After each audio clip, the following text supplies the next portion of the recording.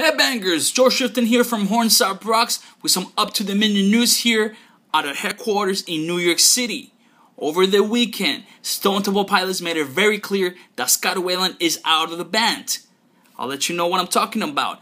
What happened with Scott? Well, he couldn't commit to the band, and as you know, a band is like a marriage, so when a member of your band cannot commit to your plans, you gotta move on. And what happened this week, and you're wondering? Well, they performed a very special unannounced performance at the KROQ's annual Weenie Roast, and they had Mr. Chester Bennington from Linkin Park on vocals. The question really was, hey, is he just covering, filling in, what's up? Well, through an interview with KROQ, he confirmed that he's the new lead vocalist of Stone Temple Pilots. You're wondering, hey, what's up with Linkin Park? Well, Linkin Park is continuing strong, working on some new music. He's basically saying that he's going to be in both bands.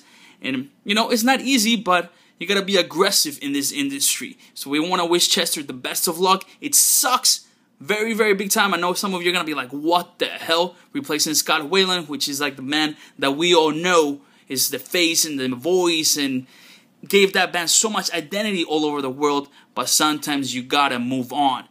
The band is already working on some new music, including this song that is called Out of Time. And if you check it out, they might be onto something. They're already planning a full-scale tour, of course, with Chester on vocals.